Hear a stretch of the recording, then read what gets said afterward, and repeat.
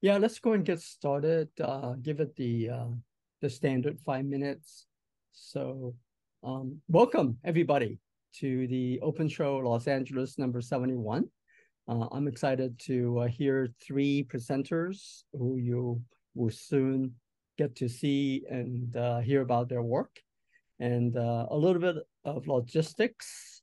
Um, we're going to be have three presenters today. They're going to spend about 15, maximum 20 minutes on their portfolio. They'll talk to you about them. If you have any questions, please go ahead and put them in the chat window. In the bottom of your screen, there's a chat window there. Just click on that and put in your question, and we'll make sure that they get answered. And after each presenter, there will be a short Q&A, maybe a few minutes. And then at the end of the presentation from all three presenters, we'll have another Q&A that will cover everybody. So you have about at least a couple chances to get in your questions and so on and your comments. So feel free to leave your video on, but make sure that you are muted just in case, there are other sounds that we can't control. And FYI, we are recording this session just so that you are aware of it, like a full disclosure that this Zoom meeting is being recorded. And if you're not signed up to our email address, please go ahead and do so. You can go to openshowla.com and you can sign up to get on our email list so that you get our next open call and also, the next show. Okay. And lastly, I wanted to thank those of you who donated when you signed up. Open Show LA is free, but it is, the donation is always appreciated. So thank you to those who did. We appreciate it. So, alrighty, any questions so far? If not, I'm going to be doing a couple minutes, an intro to Open Show LA. Some of you are new, but some of you are actually alumni of Open Show LA. So welcome back. Thank you for joining. So for those of you who don't know about Open Show LA, I'll do a little intro. And then right after that, we would go into the presentations, okay? All righty. Again, there's, all right. Okay, Open Show LA. Thank you, Jonas, for that. All right, I'm going to share my screen pretty soon. So,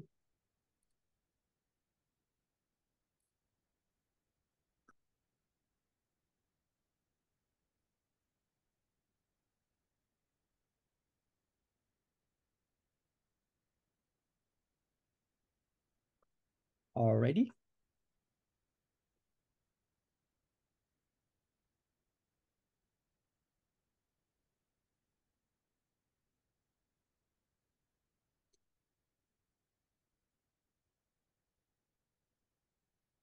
Okay, it won't be long. Open Show Los Angeles. And as it turns out, Open Show is a sort of a global, non-global organization. We have multiple chapters in other cities as well. This is an old map. You can see that there are many cities who have had Open Show within their locale. So we've been around for about 12 years. Jonas been hosting since the beginning, and the San Francisco is the first Open Show, and then Los Angeles is the second one. So yeah, we've been doing it for 12 years. Some of these cities that you see, some of them are very active and some of them are not.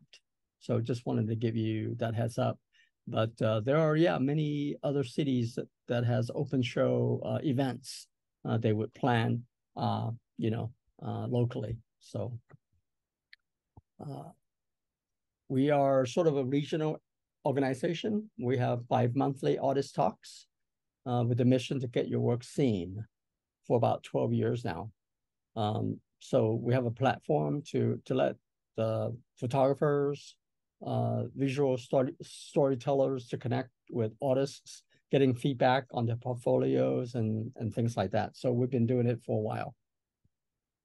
And this is our website, openshowla.com. And you go there to be able to see what's going on with our next upcoming events. And you can also sign up for the mailing list, okay? So an intro is that we are co-producers. I'm Richard. Jonas is also here. He's the guy with the guitars in the back and the wall. So we are both producers of Open Show LA. These are all contact information, yeah, in Twitter and Instagram. Also, our website is here as well, richardschow.com and jonasyip.com. So you want to connect with us, feel free to do so. And we have 2023 events. You can click on this link and you can see what's going on this year. And thank you for attending. Just a little bit of a heads up.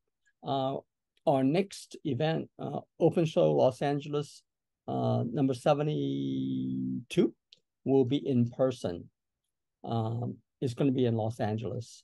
We're going to try to have a Zoom meeting for audiences so that they can see what's going on. But that event, we're going to be partnering with Photo LA. They have a contest called Focus Photo LA, and they are going to have 20 finalists being displayed in Gallery 12 in Bergamot Station in Santa Monica. So we're going to be having open show on site at the gallery on Sunday, November 17th or something like that. So for those of you who are in LA, please mark your calendar. If you can come by, it would be great to see you. And we also will publish potentially a Zoom meeting so you can watch the presentation, okay? Just want to give you a heads up. In addition to that, most of you are photographers here, or some of you are. If you want to enter the contest, please go ahead and do that. And go to focus.photola.com and you can enter the contest. It's still open until sometime in October. So you have time to get your images in, okay? All right, with no further ado, we're gonna be presenting the first presenter. Let me go ahead and unshare so that you don't see all my desktop stuff. Okay, here we go. Our first presenter today will be Victor. Victor is a Los Angeles native. He's been here for a while. He's been taking pictures for a very long time, like when he was 12 years old. So he has shown in many galleries, having a lot of awards. So today he'll be sharing an interesting project, in my opinion, about light. It's a sort of a combination between science and art. So I can't wait to hear more from Victor. So Victor, go ahead and take over and you can present now. Okay, thank you, Richard. You're welcome. Get started here.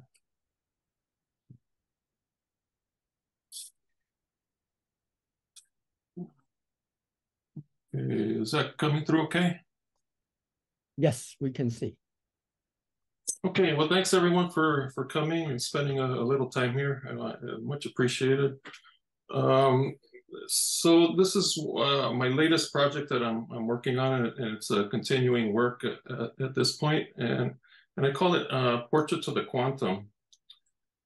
And so the main idea of this project is to directly image light, ultraviolet light in this case, for a reason, ultraviolet light onto a photosensitive surface without camera or a physical subject.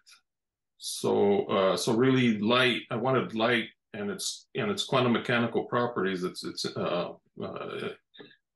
scientific properties to be the subject of the photograph, and to show directly some of the beautiful, interesting, and frankly some spooky properties of light energy. So the idea is that light itself is the subject, and so I can do this without a camera and without any type of subject. And so as I go through, I'll be showing some examples and talking a little bit more about how, kind of how this happens. This particular one is the black part of the image is platinum and palladium, and the blue is cyanotype. And so I'll talk about why that is in a second. This one, this image here is made from cyanotype is the blue part of the image, and then the red part is gum bichromate with a red pigment. And so gum bichromate ordinarily is kind of this transparent yellowish color. But the interesting thing about the gum bichromate emulsion is that you can add whatever color pigment that you want, as long as it's water soluble. So that's that one. And here's another one. Again, that's platinum and cyanotype. And so, as mentioned, photography is both an art and a science. And so kind of for the science part of this project, again, I mentioned I'm using platinum, palladium, cyanotype, and gum bichromate emulsions.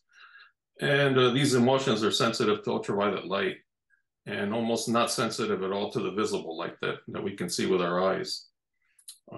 And so in order to expose these emulsions, I use ultraviolet light sources. So I use ultraviolet lasers, ultraviolet flashlights, and the sun. The sun has a lot of ultraviolet light in it. And I shoot this UV through pinholes, double slits, as it's called, irregular glass, transparent glass, reflected off of metallic surfaces.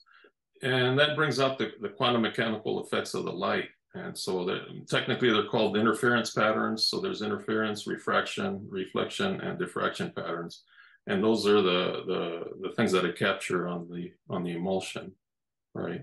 So then again, and so I capture these patterns on hand-coated paper. So all these are actual chemistry that you need to mix and then brush on to either paper, and I use mostly cotton rag paper, although I have used like cotton, like in t-shirts. I tried this on t-shirts, and silk and glass, and basically any surface that once it's exposed to the emulsion will adhere to it and won't wash off as you're trying to develop it and fix it.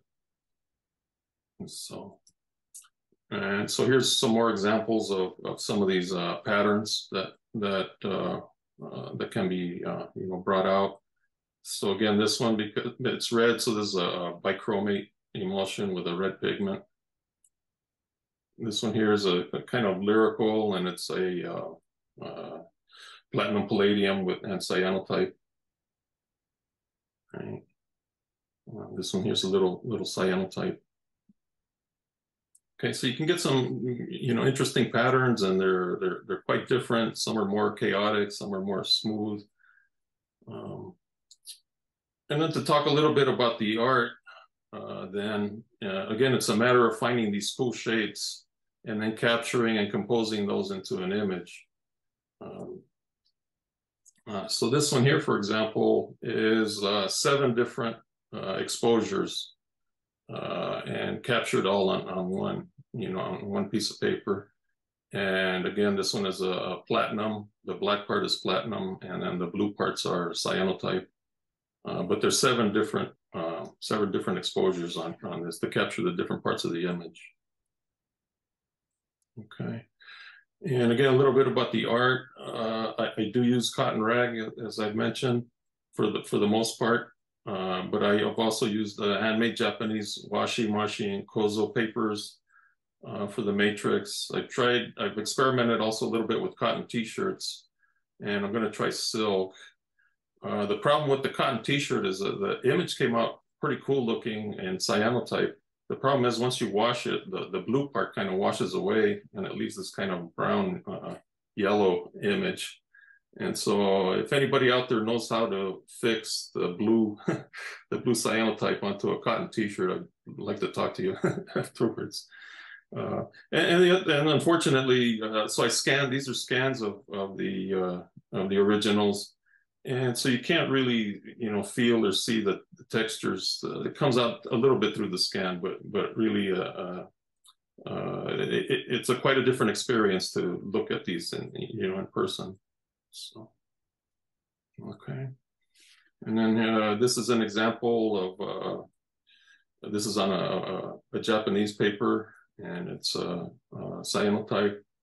And so these are kind of abstracts. I mean, they look like abstractions. They remind people of different things. This one in particular kind of looks to me like a Japanese vegetable knife. But other people see different things in these. And here's another little cyanotype. This is about the size of a postcard. And as I was kind of going through this project, one idea that popped up is like, well, what makes a photograph valuable? Like, why do people ascribe value to certain photographs and not to others? And it kind of has to do, with the artist. Like an Ansel Adams print is quite valued by everybody, more than most. It might have to do with the subject. Generally speaking, silver gelatin prints are valued more than ink pigment prints. And so kind of with that idea, I started experimenting with trying to embed. I've got a bunch of micron scale diamonds and some metallic gold, and so in some of these pictures I put that into the emulsion, and so you get this really cool kind of glittery effect as you move by the image. So it kind of adds a dimension of movement and of time into the photograph. And again, unfortunately, you can't really see that from the scan. But some experimenting with that dimension of photography as well. And then here's another couple of examples. So this is a little cyanotype. There's a cyanotype on a more textured Japanese paper. And this particular the photograph on the left kind of I had a turn in my practice. I made the one on the left, and I thought, and it's on a Japanese paper, which is very light and translucent. So I thought, well, let me try to make it into kind of a negative, if you will. And so then I coated the paper on the right with the cyanotype, put the one on the left on top of it, and left it in the sun, and kind of came out with then a negative or a positive. I'm not sure what what to call it. But then what happened was I showed the photograph on the left to a critique group that I was in with Jonathan Blostein. And some people said, that looks like high heels. And some people said, that looks like an axe. Or another person saw a toothbrush there. And I kind of looked at it and I thought I saw like a saxophone almost. And so when with that discussion, I kind of decided that I wouldn't give any evocative titles to any of these, because I didn't want people to, or I didn't want to put my vision of what I see in here into other people's mind, and let them bring their own experience and their own ideas of what these are and what they see in it. So I decided not to give them any titles that had any meaning. On the other hand, then you need to catalog them somehow. And so I came up with this catalog scheme that's kind of random. random letters and numbers. And that way, when you do want to talk about a particular piece, you can both be on the same page of which one is that it is that you're talking about. So this particular photograph kind of changed the direction of this project a little bit, right? And then this, so this is the same image. Another thing that kind of is interesting about this project is this is the same image, and a lot of these images, if you turn them 90 degrees or if you turn them 180 degrees, you get a completely different feel or vibe or, something from these. So again, this is the same image, but the bottom one is turned upside down, or turned 180 degrees, I should say, not upside down. And kind of the top one to me kind of looks like a sunset over an ocean a little bit. And then the bottom one looks more like a rainstorm over a setting sun or something like that. And I guess if you turn them vertical, then other people might see other things. So I'm trying also not to ascribe or to put a orientation on these, and again, let people bring their own views of it. And I'm kind of doing that by when on the back, I'll write the title, or I'll write the catalog number on it, and on one side, and then I'll, if I need to, or if it sells, I'll sign it on the other side. So then that way it won't give necessarily an orientation that I think it should be, and give the person who is viewing it the opportunity to orient it however they see it best, right? And here's another one. This one to me kind of looks like either lily flower, lily flowers, or if you turn it kind of vertical, it kind of looks like ostrich heads to me. And other people may see other things. So okay. All right. So this next photograph I'm going to show you is kind of the purest photograph that there is.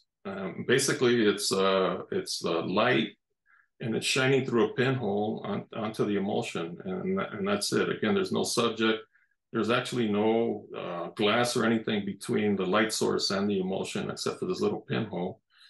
And we don't know why, but when light is squeezed through a pinhole, it doesn't like it, and it diffracts out. It turns into this pattern of a target almost.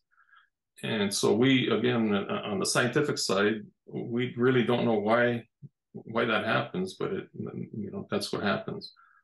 And it actually was using techniques like this that Rosalind Franklin, she was using X-rays, and she was helped to deduce the structure of DNA using this kind of technique by shooting X-rays through a DNA crystal and looking at the diffraction patterns that came out.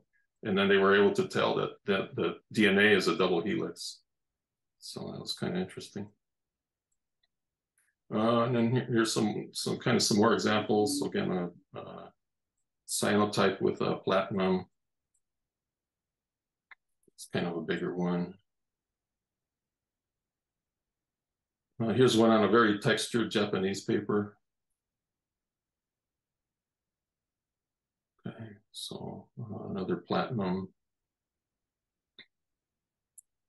This one's kind of more smooth and lyrical. So you can see there's a lot of different shapes that can be produced. So this one looks like speed to me, like they're speeding or something. This one here looks like the March of Death. It looks like some skeletons with veils on to me, but.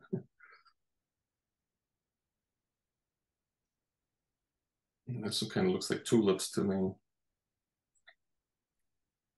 And here's two that they're the same image, reproduced 6 times. And the one on the left is in platinum, and the one on the right is cyanotype. And so you can kind of, the feeling's a little bit different. The platinum looks like it's more sensitive because it has more detail in it. Generally speaking, the exposure times were about the same.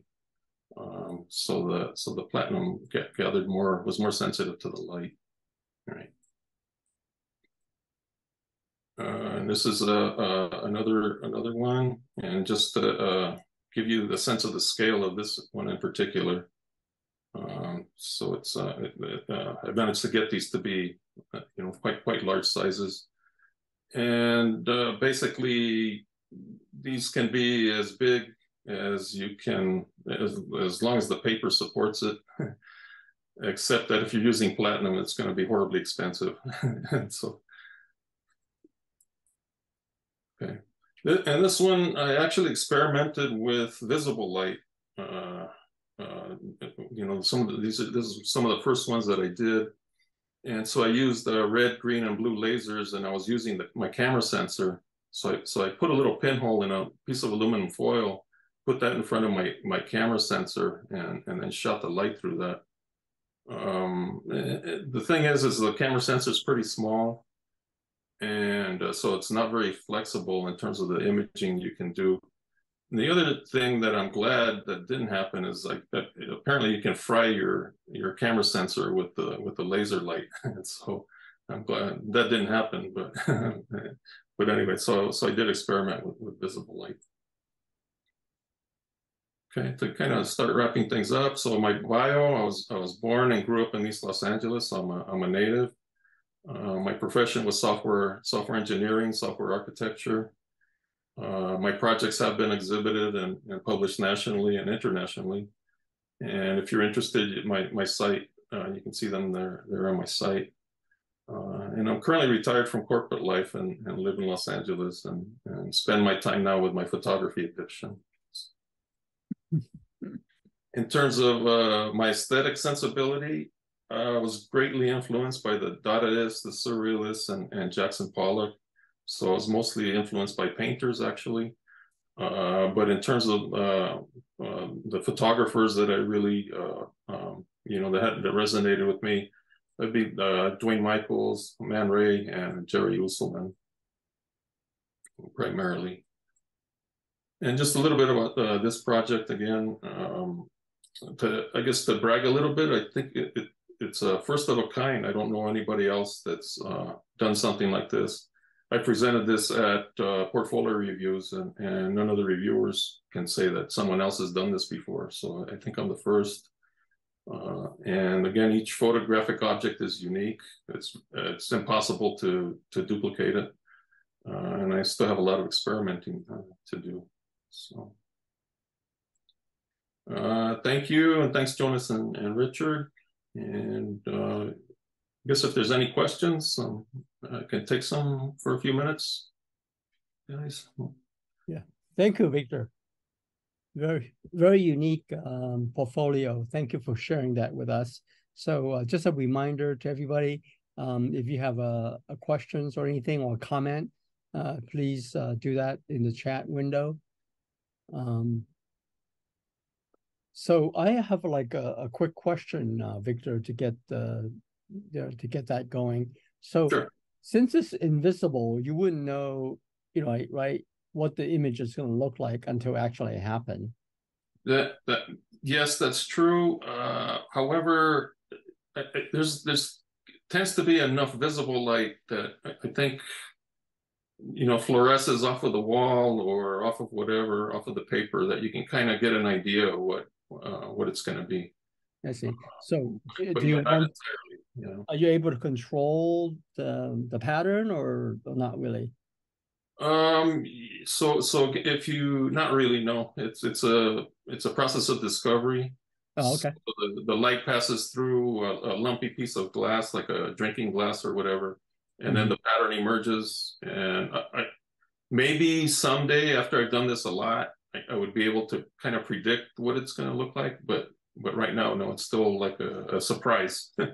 And the thing is, if a nice pattern comes up and I don't capture it, it's almost impossible to get it back. It's almost impossible to Right. It's one of a kind, it's almost like a moment in time. And yes.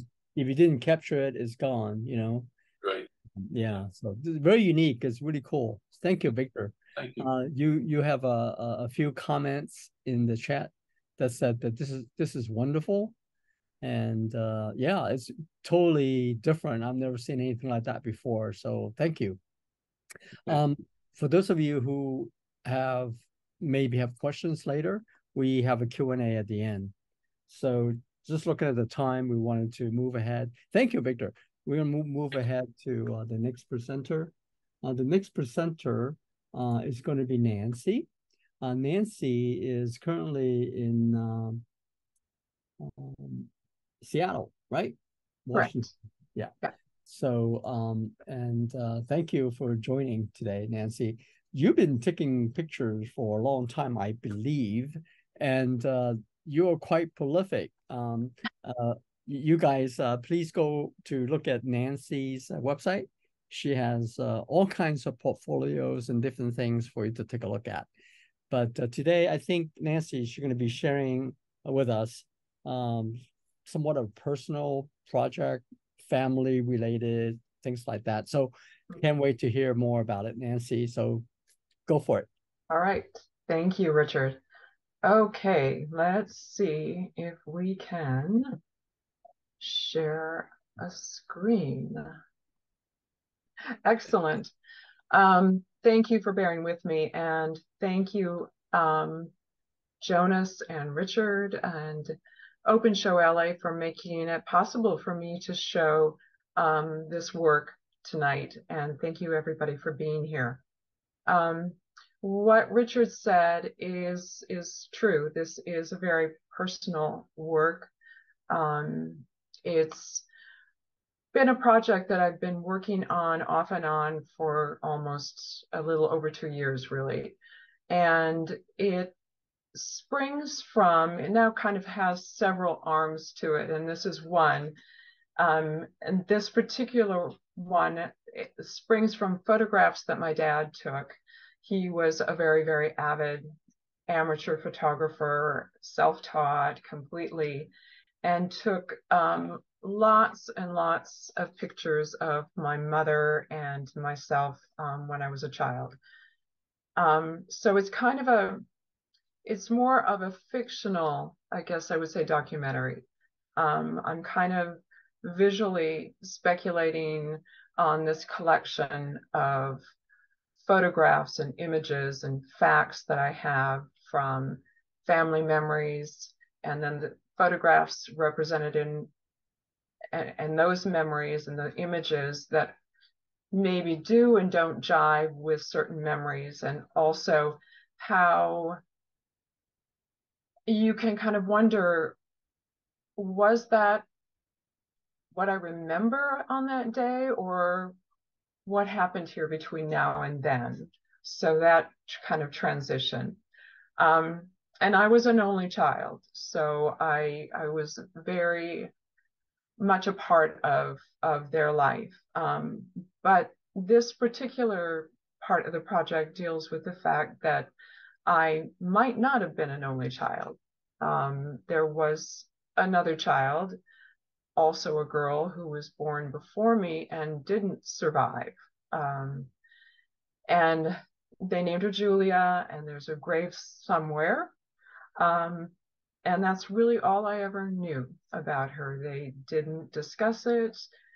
And somehow I knew there were no more questions to be asked. But I always have wondered who she was.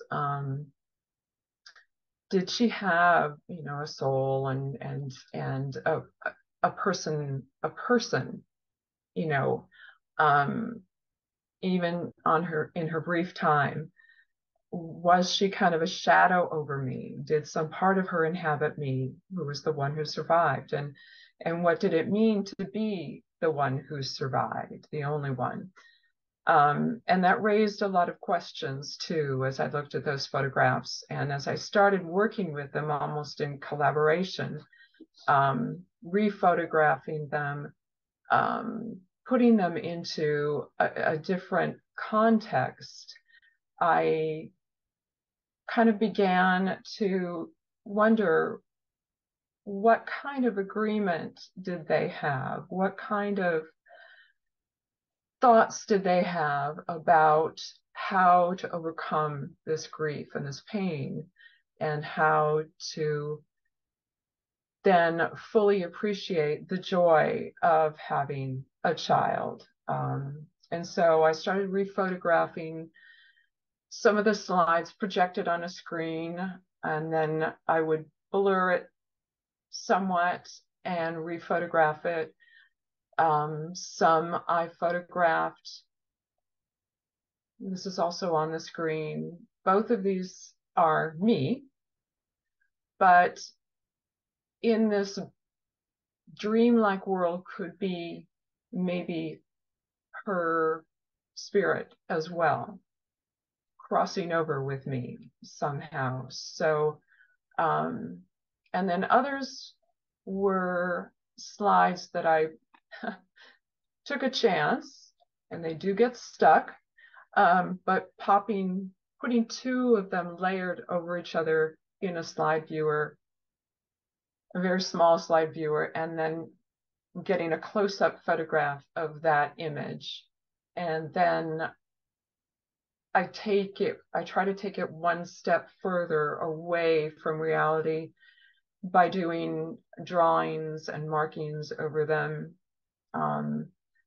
This one particularly, I really wanted to kind of show my mother pregnant with me, and a photograph also of me, but almost again this presence of, you know, another child overlapping, and maybe part of that soul going into the second child, the new child.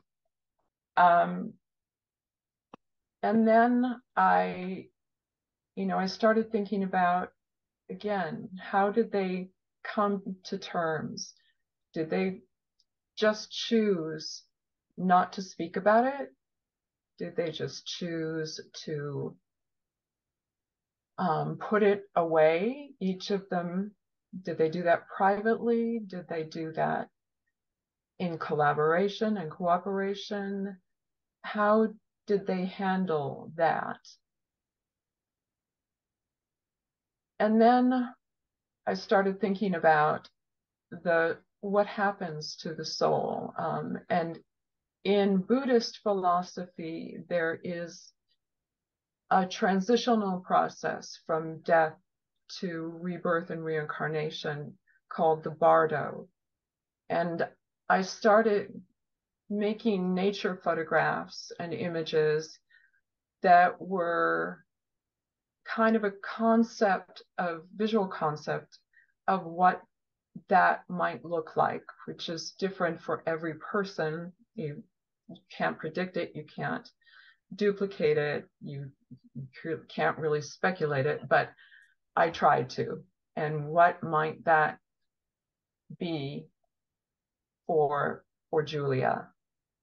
And what I did was, there are 4 of those bardo pieces in this presentation, and the first 2 are black and white, kind of the darkness, the pain of leaving the physical body, and then later on you will see they turn to color.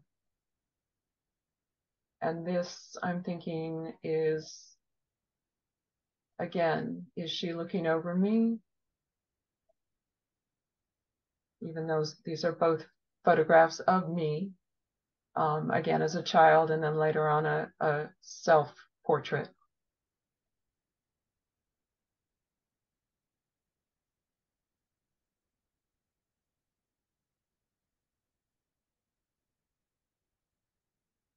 And this is my mother in the doorway. And I'm kind of wondering, did that grief kind of blunt her or blur her perception of happiness in some little way that she hid? She never talked about it, so I don't know, So it remains a bit of a mystery. And here we gradually come out, slowly out of the pain and the bardo, and into color, into some kind of Reformation. And then my dad, I ran across this unpacking some things recently, and my father took a little piece of my hair and saved it in an envelope. And I thought that memento that he held on to, did he hold on to pain also? Like the sharpness of the glass.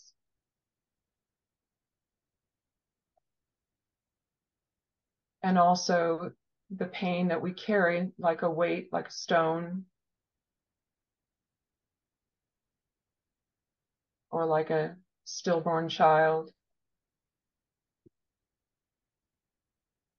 And this is another version of the hairpiece. But now I've scratched out my name and I'm wondering, was that really a piece of my hair? It had to have been, because she didn't survive birth. So, and then again here, the colored steps, the red steps, hopefully leading out of the pain and into enlightenment and rebirth. And this sort of reflects back to the image of my father and his silence. And I'm thinking perhaps my mother took her silence into her spine and it strengthened her, even though that pain never went away. And then this last image is also a kind of a link to one of the other sections, which deals with my mother at the end of her life, when she was suffering severely with Alzheimer's and stage 4 lung cancer, and I stayed with her for the last 3 months on my own, left my husband, stayed in a hotel, went to the home every day and spent most of the day with her, even though we couldn't speak to each other anymore. So again, that's a different kind of silence also. So that's kind of the link to another project that I'm working on still. So that's me. Thank you. Oh, and I'm very, very pleased that a number of these images and the other project have received honorable mentions in the last couple and the most recent 20th anniversary of the Juliet Margaret Cameron Awards for Women Photographers in the visual storytelling section. So I was very, very pleased and honored by that. And it made it all worthwhile. So again, thank you. Thank you for everyone for taking the time to listen and look. Thank you, Nanci. Congratulations, by the way, on the recent reward. That's a good one. I can see why, because look at these images that are very provocative. You know, like, what is it? You know, you almost have to look at it and ask a lot of questions, like what's going on here. So that's why it's so intriguing. Thank you. So you guys, if you have any questions, feel free to put it in the chat. Nanci, there's a couple of kudos. They thank you. They like your work. They love it. Thank you. They thank you for joining it. So, very much. I was just curious. Is it something that you're gonna continue to work on with mementos from the past, or? I'm trying to do it with a bit of both, kind of trying to bridge the past and the future in a way, and the present, obviously, but trying to incorporate, especially the Bardo images are definitely current outside of this repository, if you like, or these archival pieces.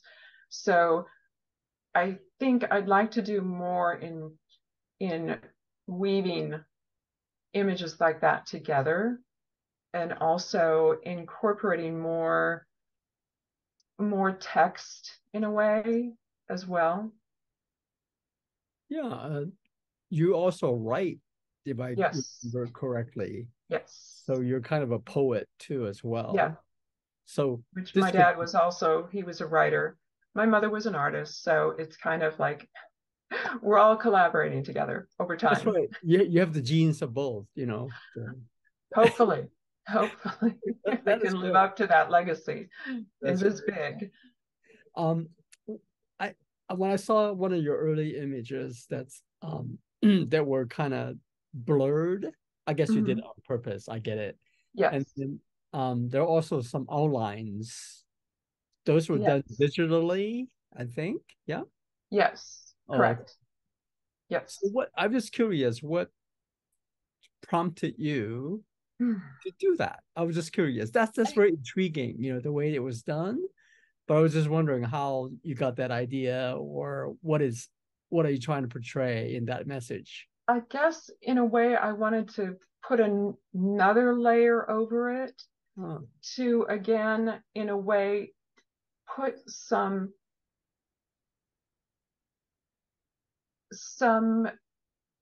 I guess distance between the actual memory or the actual image and the final image, to kind of make a corridor of vision, a corridor of memory.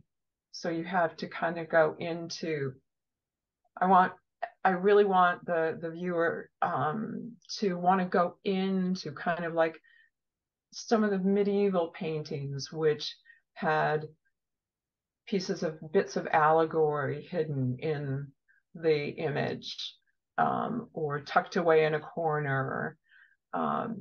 So I that's kind of what I'm trying to build the world a bit more, Yeah. and make it, and actually maybe make it more complicated for the viewer, so that it's not just a glance. You have to, I really want people to spend time with each image and go deeper. It's kind of like an Edward Hopper painting, where there's this mystery, kind of. Why is that person sitting alone at the counter or in the window seat looking out the window? Yeah, definitely come across that way, you know, in my opinion, because there's, like I said, there's a lot of questions like, what are they doing? What is this? A little bit of abstract, which Yeah. lend to the fact that, you know, because you have some context, right? But there's Yeah. also some abstraction. So Yes. congratulations, good job. Thank you very much. Thank you for the opportunity, and thank you all for spending some time with me. Yeah, thank you. Thank Let's you. finish the last presenter. We have a little bit of time to chat at the end. It's almost 7 o'clock my time.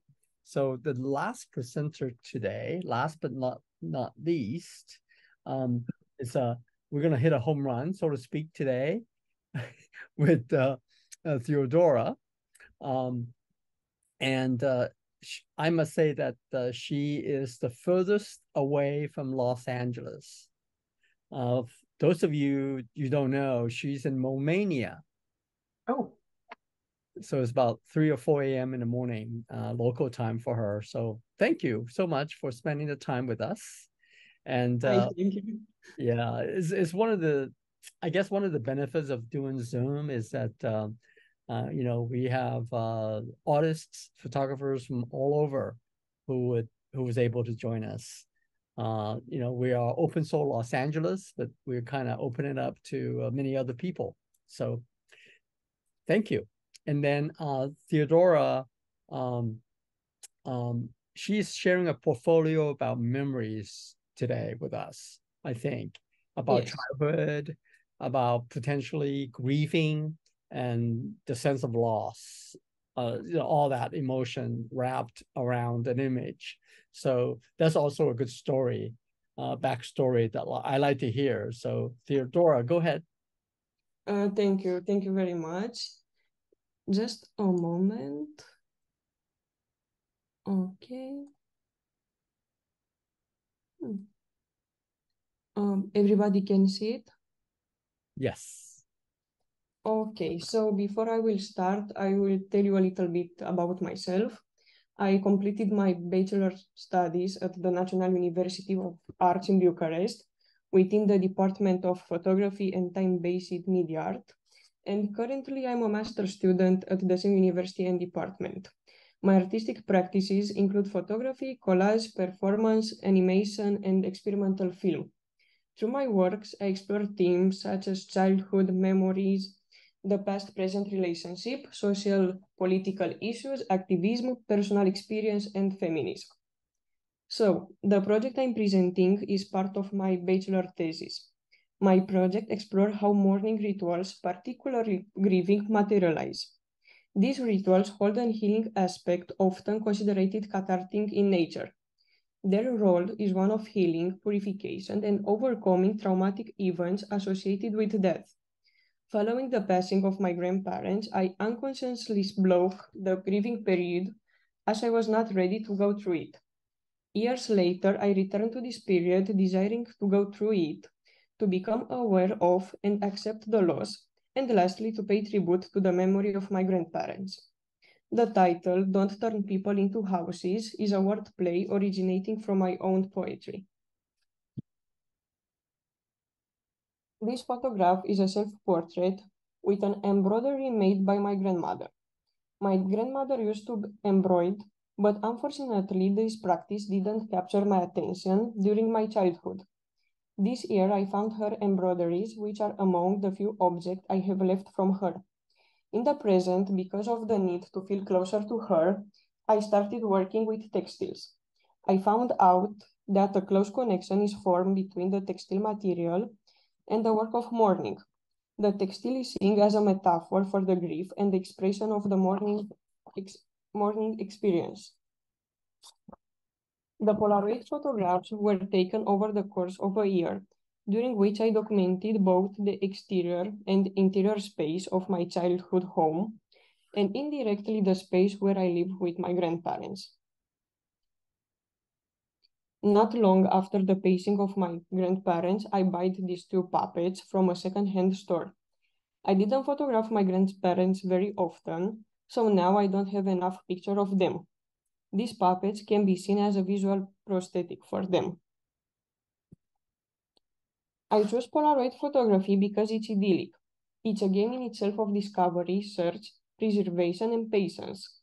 The choice of Polaroid is motivated by the unique quality it possesses. The first photograph is taken in my former room.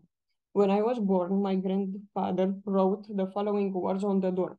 Welcome to your new home, and everything you see is yours. That's why this room is very important for me. It was my first gift from my grandfather. When I was little, I used to play a lot in this room with him. He was my best friend, and we did everything together.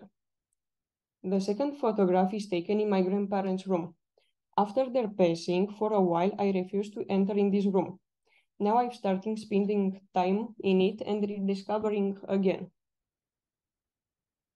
Memories are also unique objects. They cannot be changed, altered, transferred, or erased. The processing of memories is very important in the grieving process. After all, the memory replaces what we have lost. Certain objects have become connection between the existing space and the space designated for mourning, forming a bridge between the past and the present. The shirt in the picture is the only item I kept for my grandmother's clothes because it was her favorite. For a period of time, I kept the shirt on the chair. Now I move it to the hallway closet and I still avoid to open. It's difficult to look at or to touch that shirt. Every time I see it, it reminds me of what I've lost. Tradition plays an important role in mourning and remembering those lost. The tradition of placing coins on grave or on funeral markers is an age-old custom in various cultures. The use of coins in my project carries personal significance. My grandfather used to collect coins, carefully preserving them in a drawer. After his passing, I personified the coins, reminiscing about him. The coins mark the place where I used to spend time with my grandfather, parks being the most predominant. By placing the coins in different locations and on different surfaces, my project has taken on a performative character. In order to create a personal ritual, performativity is just as important as the creation of new personal symbols. Throughout history, rituals have always borrowed elements or constructed new ones. For the final exhibition of the university, the photographs were presented in the form of a book object. The book object is a method of archiving memories in the context, taking the shape of a journal. At the beginning, I mentioned that the project title is a wordplay originating from a poem I wrote. The poetry has also become a way of communicating with myself. The poem can be found at the beginning of the book. Philosopher Wilhelm Flusser often spoke about two gestures, the gesture of photography and the gesture of writing. For this project, I utilized both gestures, as when we wish to remember or preserve something specific, we use both of these gestures. The structure of the book is that of a visual journey through memory. The notation on the Polaroids are added as a substitute for memory. This is a drawing I made in kindergarten for my grandfather. The notation on the Polaroid in the first picture represents how my grandfather and I spent winters. Despite our hands freezing, he always managed to pull out 2 candies from his pocket. The birthday greeting in the second photograph is from a card I made for my grandmother. Rituals are personal response that we filter through our need and desire. There is no blueprint for creating a ritual. Rather, each individual will incorporate elements they find therapeutic for their cause. Therefore, the therapeutic approach plays a significant role. Through this work, a path is formed for traversing and reclaiming memories, and at the same time can be serving as a means of anchoring oneself in the present. So, the idea for the project came from a conversation I had with my grandfather a few years ago. He told me that when you are no longer here, people begin to forget you.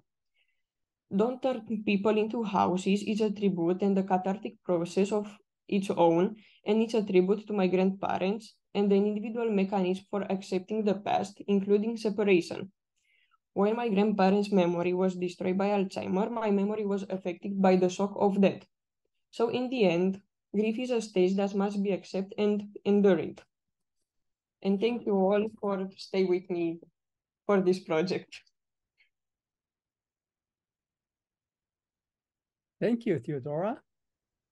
I thank you. Yeah, that's very unique, your project. And you have a book too, so this is very Yes. yes. Let's see if there's any other questions or comment. Oh, somebody joining? Let me see. Amit, okay, Amit, Diane. She probably just dropped accidentally. Okay. Thank you. We have another Romanian.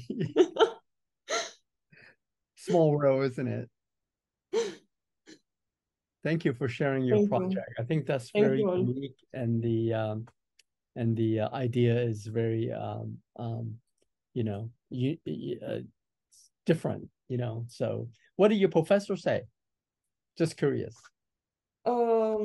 My teacher was very I really like my teacher, and she was really she is a really lovely person, and she's very emotional, and she resonates very well with my project because in the past she was in a situation kind of like mine, and yeah, she was really happy for me because I start to talk about that, and the rest of my teacher, they were all amazing and they really like it, to be honest.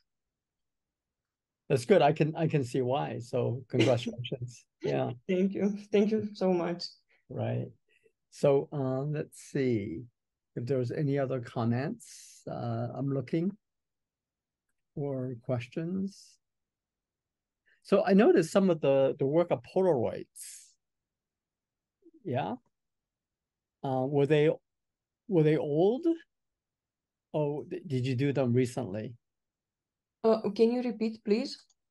Some of your images are Polaroids, like They were all the made for old this ones? project.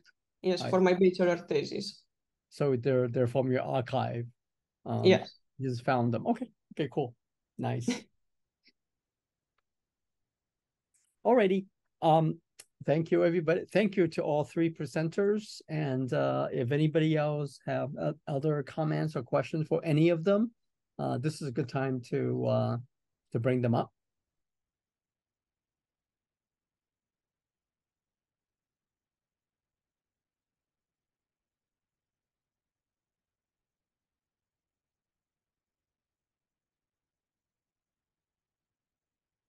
Okay, looks like Jonas,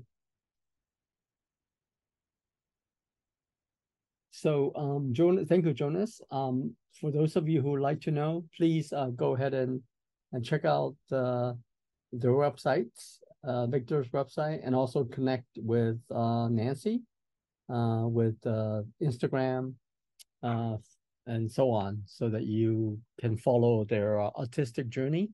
Because I'm pretty sure that you'll be seeing a lot of new stuff from these people. And then Victor, for sure, he'll be doing a lot more experimentation. So it'll be exciting to see what he comes up with next.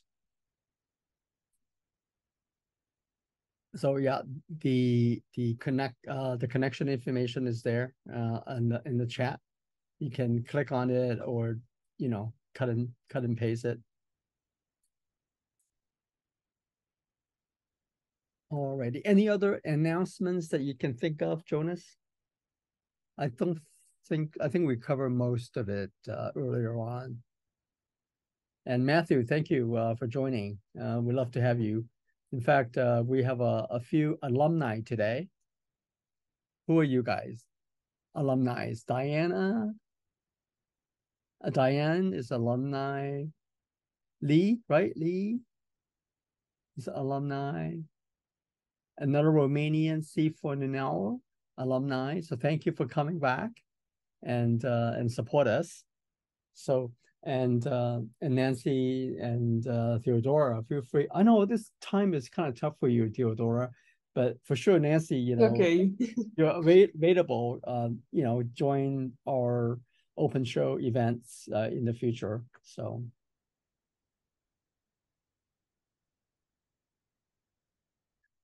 Alrighty. So thank you so much. If there's nothing else, I think we cover really nice three portfolios today. Like I said, our next one is going to be in person. So watch for our email in person in Los Angeles. And then we hope to do a simulcast, so to speak, do a Zoom, at least other people can watch. So we're going to try to do that next time around. So with that, thank you so much. Thank you for your time. And Nanci and Victor, Teodora. Thanks, bye-bye. Richard. Thanks, Jonas. Thank you. Thanks, everybody. Thank you so much, everyone. Nanci, Teodora, and Victor, can you stay behind for just a couple minutes? Yeah.